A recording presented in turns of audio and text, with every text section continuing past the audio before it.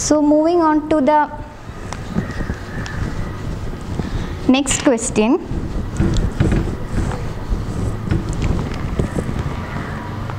That is, the upper part of face is spared in UMN lesions. So it is a very interesting question. That is, for that we should know about the supply of the facial muscles. So for that, the muscles of the face, they are supplied by the facial nerve. So that is the 7th cranial nerve, and the 7th cranial nerve has its nuclei situated at the level of pons. Suppose this is pons, here it is pons, and this is the facial nerve nucleus. Then there is upper face part division, upper face division of this nucleus, and a lower face division.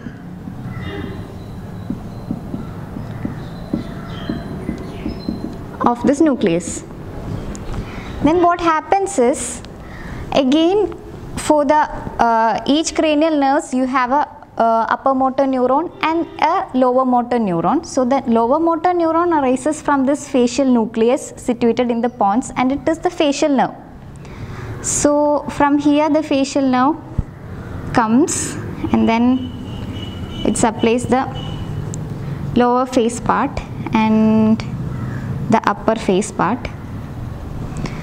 And about the upper motor neuron supply, that is the cortico-bulbar tract fibers.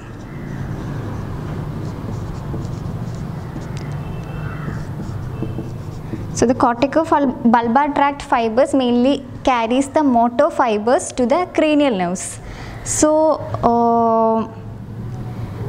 they arise from the cortex, and from here, from the same side of the cerebral hemisphere, we have upper motor neuron fibers to the upper face division, and from the opposite side also we have upper motor neuron fibers to the upper face division.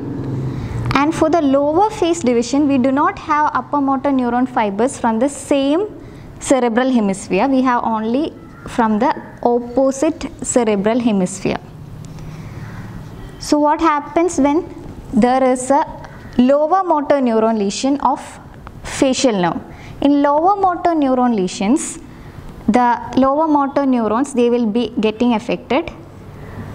So this is the lower motor neurons. When they get affected, what happens is the whole part of this face will be affected. That is the same side, on the same side the wall of this will be affected.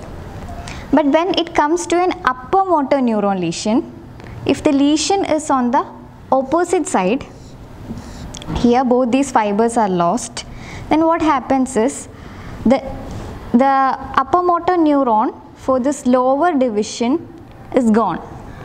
So the lower side of the opposite part will be affected. But when we look at the upper face division, even though the upper motor neuron from the opposite cerebral hemisphere is gone, but still there is supply from the same side of the cerebral hemisphere. So therefore the upper part of the face will be spared, that it will be not showing any type of problems. So in facial nerve palsy, what is the problem is, if it is LMN, the same side whole of it is affected, and if it is UMN, the opposite side